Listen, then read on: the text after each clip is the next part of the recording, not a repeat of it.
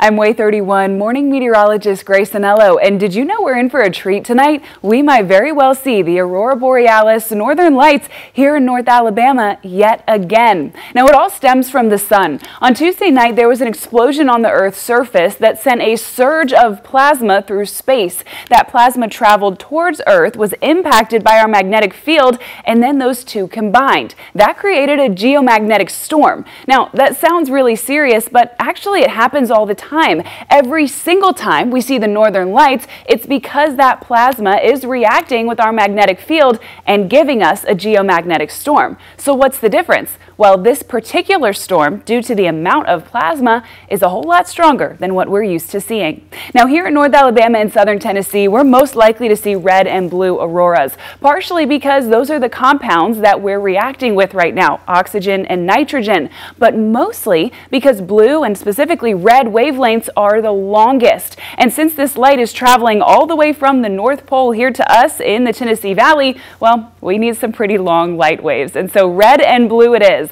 That said, this is not the strongest geomagnetic storm. We're at a level G4 out of G5 ranking. However, it's up there with the best of it. And that's why we might very well be the beneficiaries getting to see some of those beautiful northern lights right here at home. So get your cameras ready.